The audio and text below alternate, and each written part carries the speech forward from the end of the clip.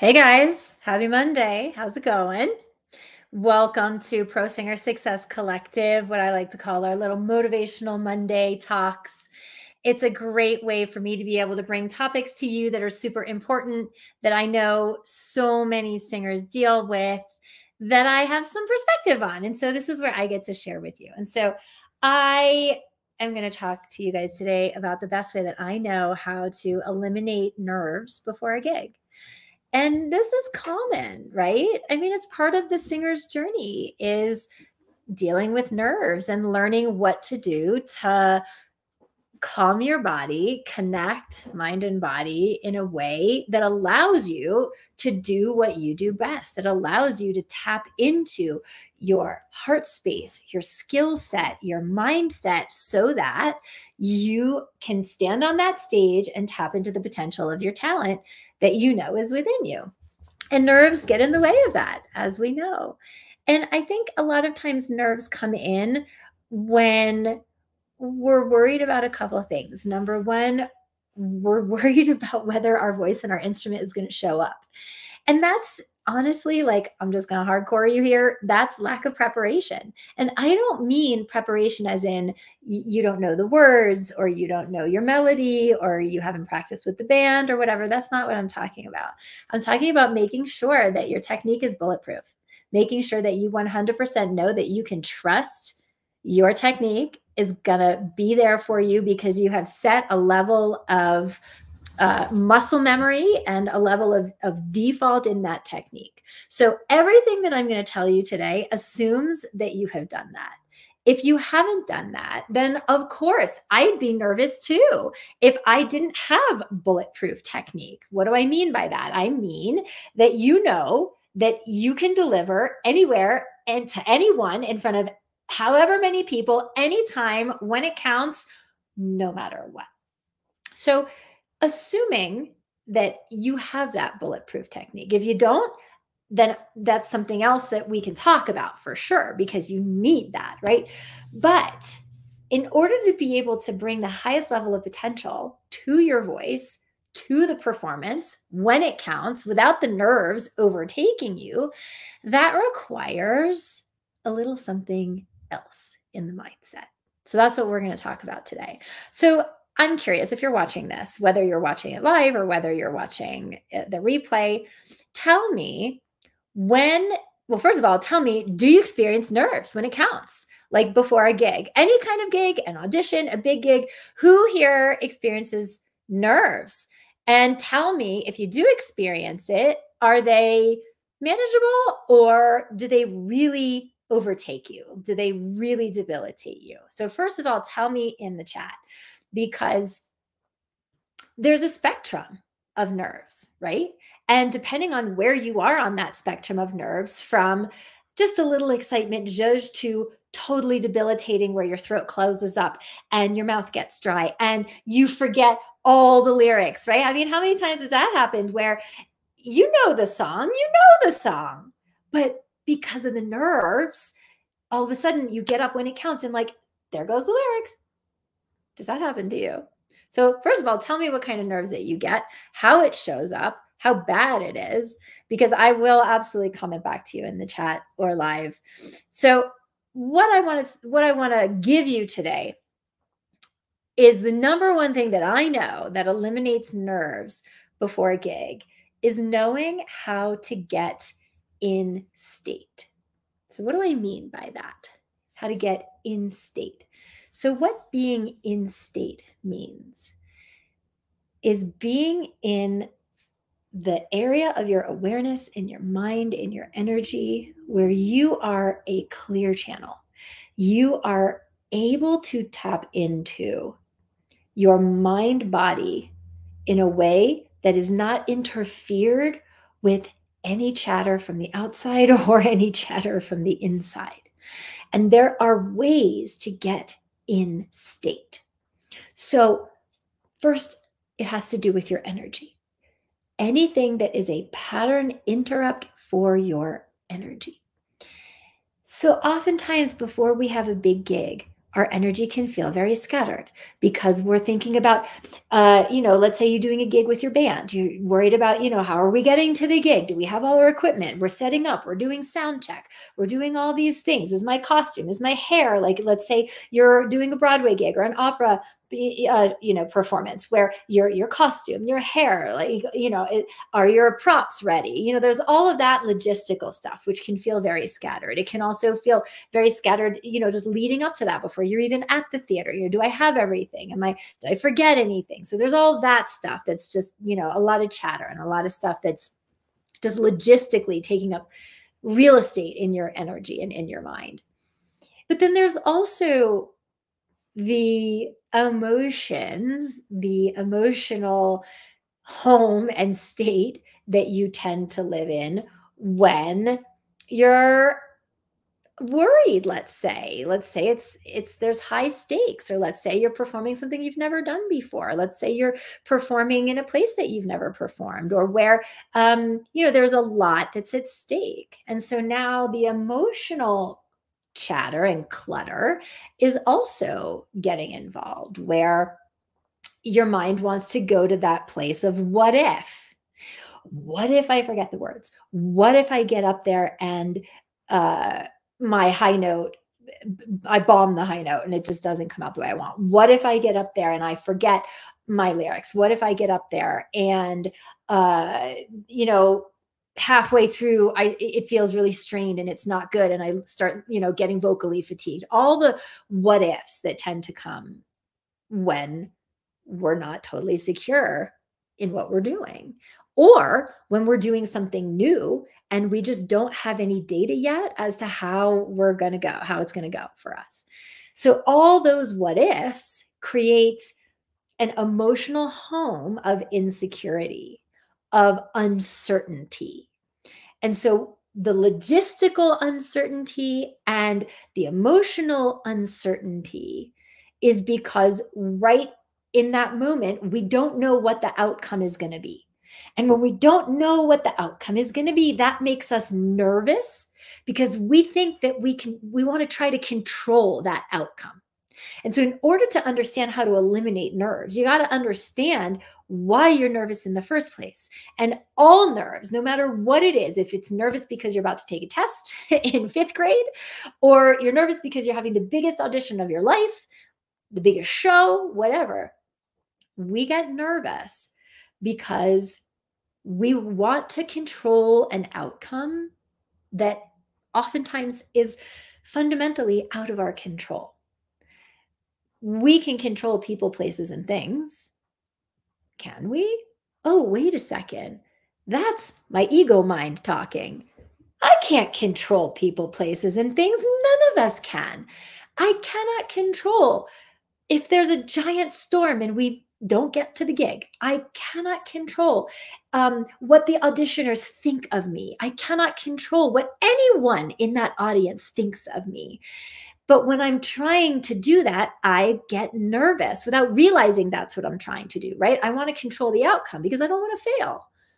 And I think that if I can just control every little piece of this, that I won't fail, and then I won't have to experience the pain of failing. And that's why I'm nervous. I am nervous because I am trying to control something that is fundamentally out of my control. I am trying to create certainty by trying to control all these things that I can't control, and that makes me nervous. And fundamentally, what I really want is certainty. That's what we all want. We all want to know that we're going to get up there and have that certainty that it's all going to be okay. So now this is where, getting in state comes into play. So I said a minute ago that the number one way to eliminate nerves before a gig or a big audition or whatever is to get in state. So what that means is having a ritual or a menu of things that you do either the week leading up or the day leading up or the hour leading up to when you get on that stage that creates internal certainty. Because all those other things you can't control. You can't control if the sound guy is a jerk and he's gonna dial out your monitors, and then you can't hear yourself. You can't control if the sound guy doesn't know what he's doing. And now you can't hear yourself. You can't control whether the people listening like the kind of music you do or don't like the kind of music you do. Maybe they do, maybe they don't. You can't control whether you look like the casting director's ex-wife, and it doesn't matter how great you sing, he is not going to cast you because you remind him of his ex-wife. Can't control that stuff. And we want to create certainty. We want certainty so that we feel safe to be able to be vulnerable and go out there and do the thing that we know we can do. But if we're trying to create internal certainty through trying to control all those external things, it is a fool's errand. And that's why you're nervous. Because fundamentally, you're trying to control something you cannot control.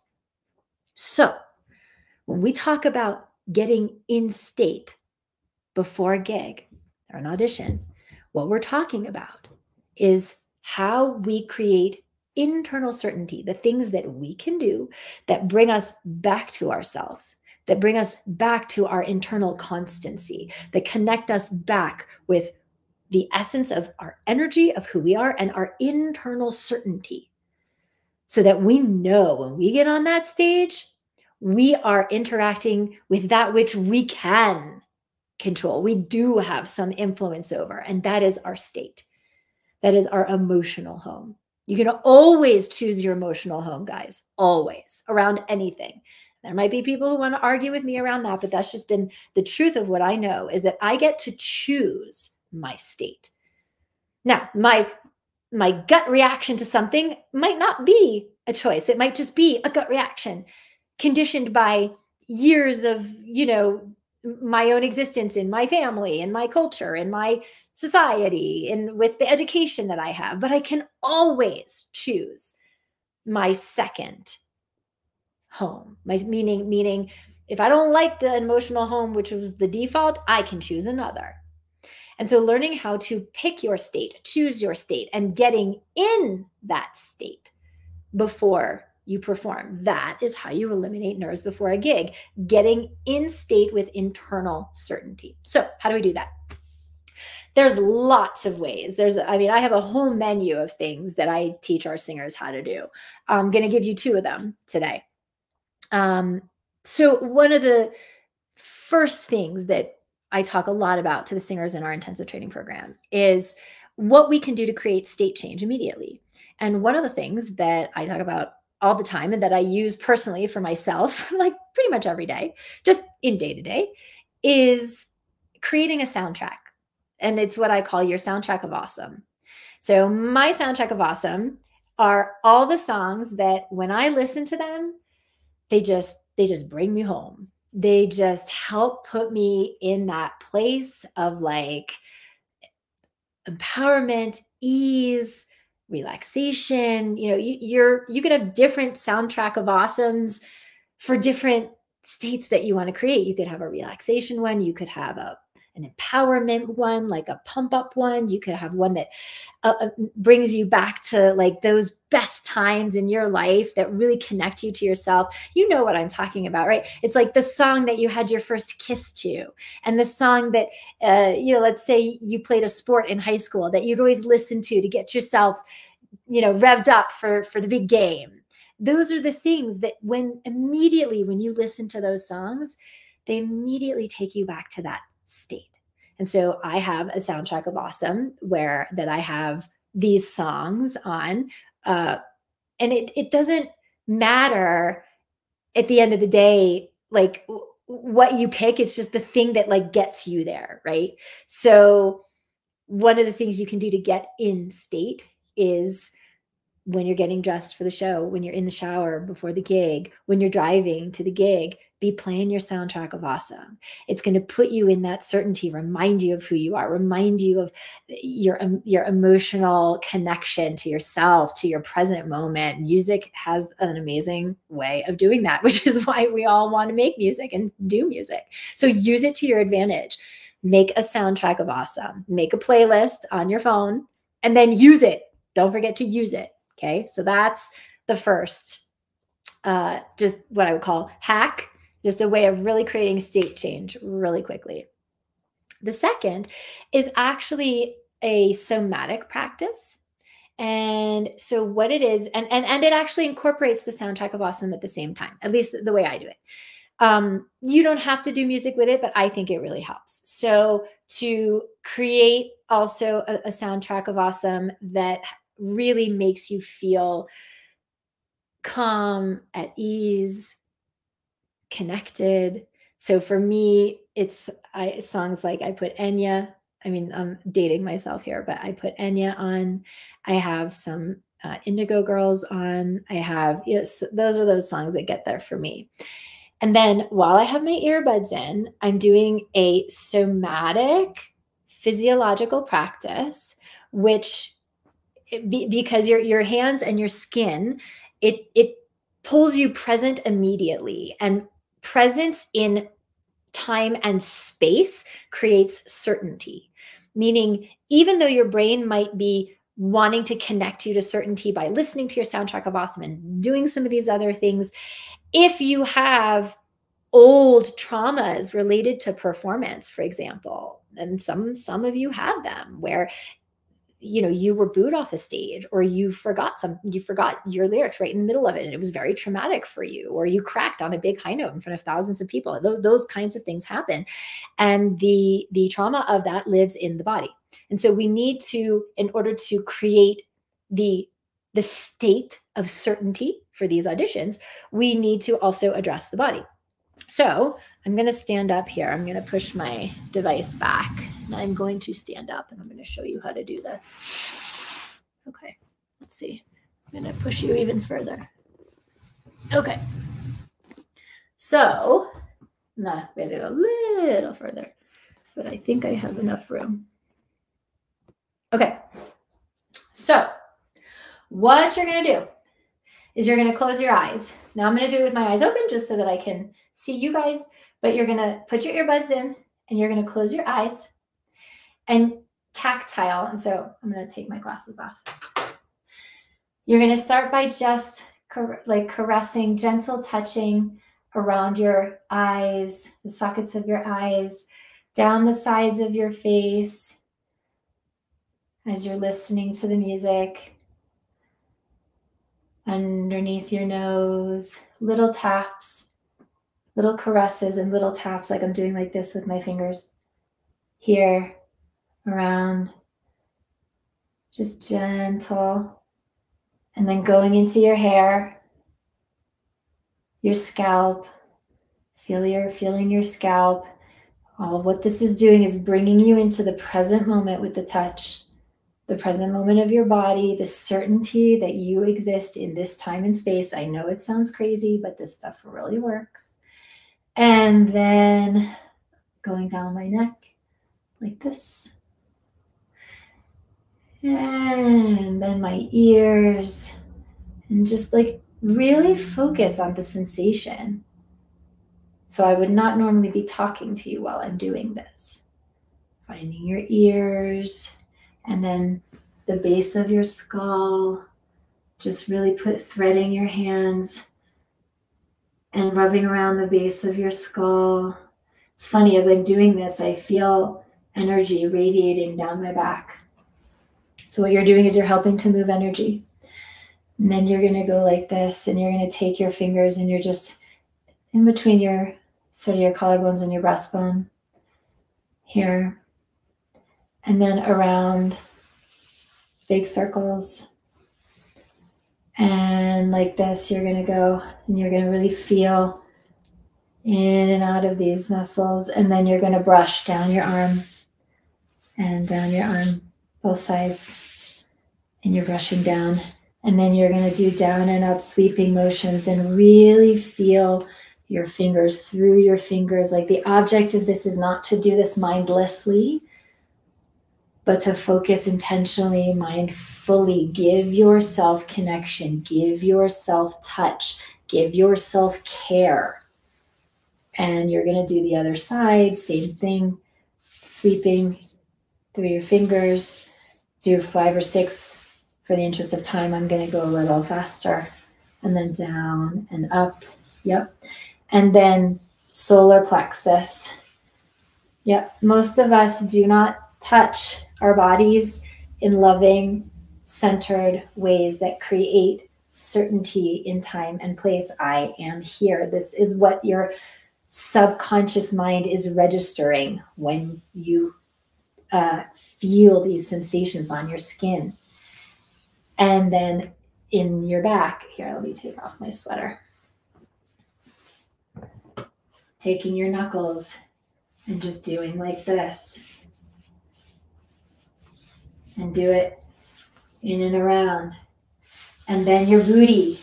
Rub your bum. I'm serious. Rub your bum. You have full permission to rub your bum. And then you're going to go down your legs, and I'm going to make this a little lower. Okay. Puppy's watching. And you're going to go down and up and down and up.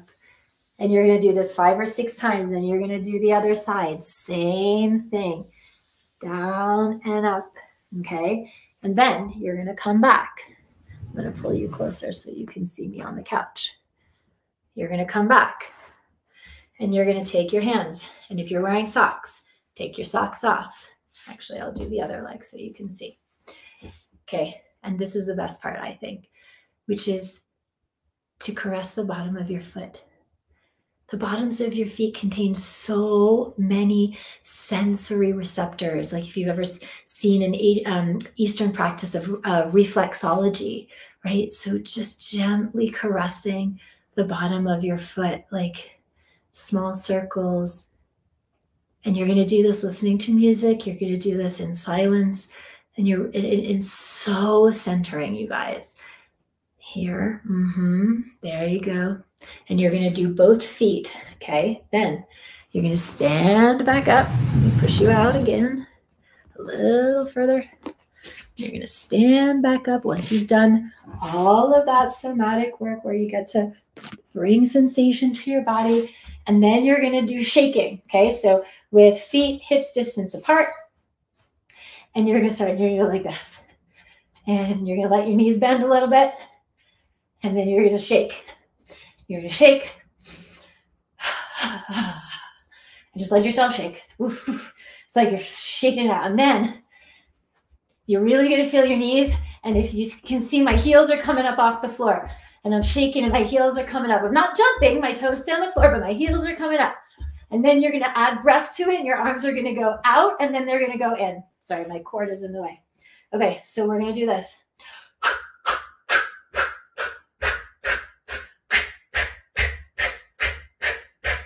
And you're going to keep doing this with exhales, just like that. Like you're throwing away all the energy that doesn't serve you. You're getting rid of it. You're getting rid of it. And you're going to do this for like an entire song, okay? Like 2 to 3 minutes of a whole song on your soundtrack with the breaths, okay? So it's...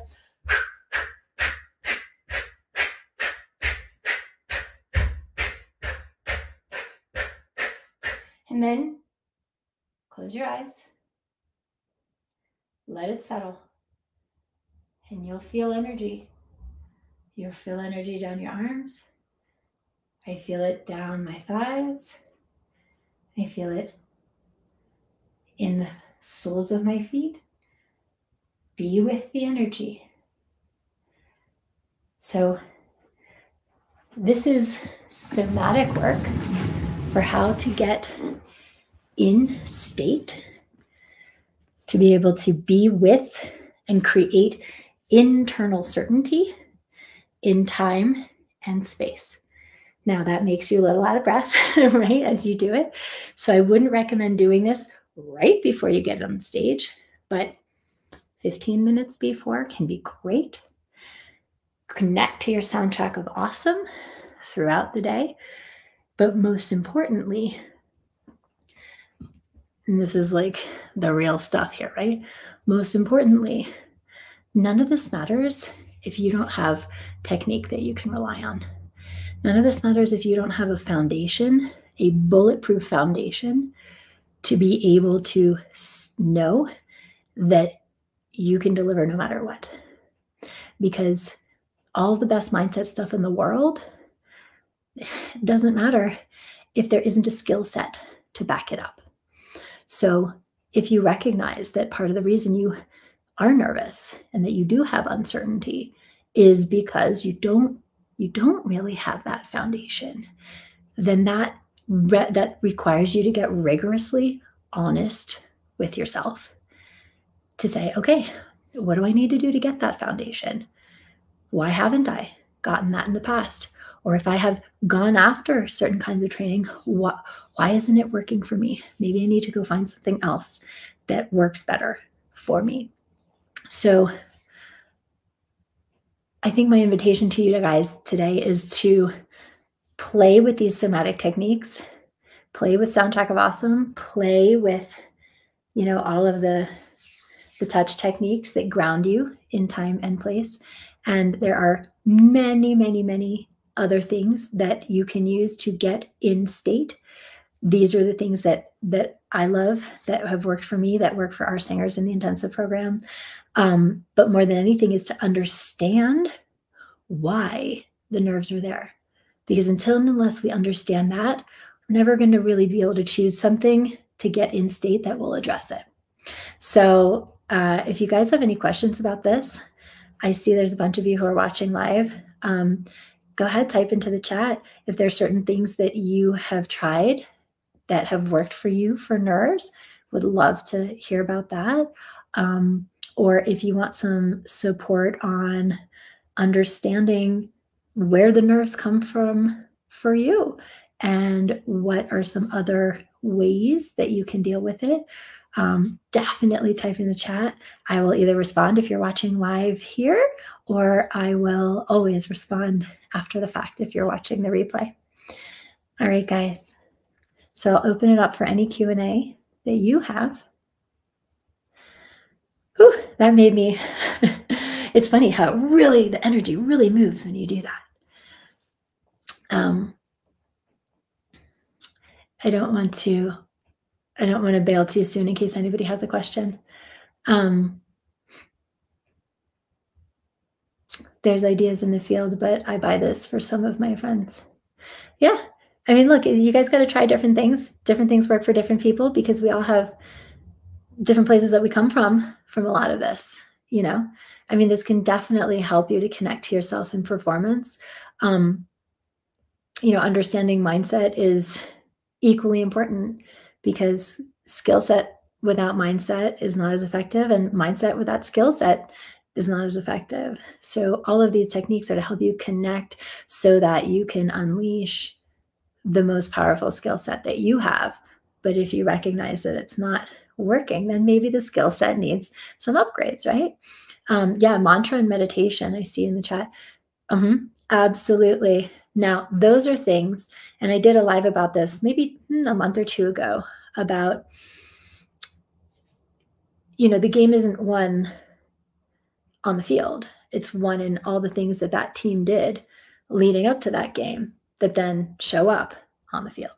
And so for me, using meditations, we do a whole lot of work with the singers in our program with meditation. Those of you who've come to our workshops and stuff, that, because that's the work that it builds. It's like depositing every time you meditate. It's like depositing an energy deposit into the bank of your mindset so that when it comes time to do that show, you have much better ability to affect your nerves, dial things back, be able to show up and get present much more quickly because you have a practice of that every single day when you're not in a moment where there's high stakes, right? Because if you're waiting to meditate until it's the day before a show, okay, that's going to do something. I mean, I'm glad that you're going to do that. But how much more powerful you are at being able to center and come back to yourselves and get present if you have a practice of doing that every day leading up to that for months, for years, right? So I am a huge, huge proponent of meditation. So keep doing that for sure. Fun ways to warm up the temple. Yeah, absolutely. Okay, guys. Well, it's been awesome talking to you about eliminating nerves. So look into your own soundtrack, create your own soundtrack of awesome. Start by practicing how to get in state, creating state changes, state shifts using your soundtrack. Also using some of these other techniques and see how they work for you. And as I said at the beginning, I think it's great to have sort of a menu of these things, the things that you do daily that are like your daily deposits into your bank of your mindset, and then the things that you can draw from in the moment. On the day of a show, before shows, have like a menu of things that you can tap into to really help. Yeah, Qigong practice is great. I see that in the chat. And if some of these things take some time, it's also being really present to not just winging the day of a show, especially if it's like a big gig or a big audition or something. Don't just wing it. Like, be really intentional about how you use your time that day leading up to it, what you do to prepare in the week leading up to it.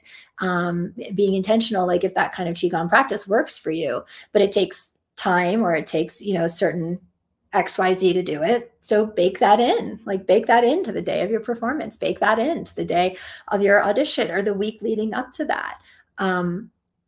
You guys, success favors the prepared. But the prepared is not just preparing your lyrics. It's not just memorizing lyrics and knowing your melody and, practicing with your accompaniment or with the band. Like, that's part of being prepared. But the other part of being prepared is preparing your energy, preparing your mindset, and making deposits into this bank all along, so that when you get into the moment of performance, it's not some foreign thing. It's just what you do. It's what you've been doing all along. Okay, everybody. I love the contributions that you're making to the conversation. If you have other things that have worked for you, I'd love to know. Share with the community. Rising tide lifts all boats. So if it works for you, odds are it might work for somebody else too. So don't be afraid to share it. Or if you're curious about something and you want to know, hey, Arden, I've heard about this, or I've heard about that. What do you think? Let me know. If I have an opinion on it, or if I have 2 cents on it, I'll certainly tell you. And if not, I'll say, I don't know about that. Tell me about it. And then I will learn something new. Okay, guys, enjoy the rest of your week, and I will see you next week on our live. Bye.